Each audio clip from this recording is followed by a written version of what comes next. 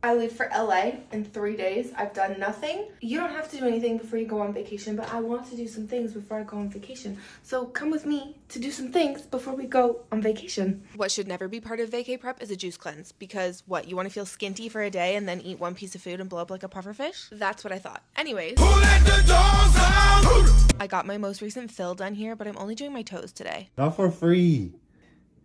Not for free. I made a mistake cheating on my nail tech with these because 10 days later they look like shite. But when I tell you the place I've been going to can make my nails last for 2 months, I'm not exaggerating. I could smash these with a dumbbell and they'd be okay. My phone died, but the last thing I got done over the past 3 days was an eyebrow lamination. All of these things were a want, not a need, but what I need to do is go pack.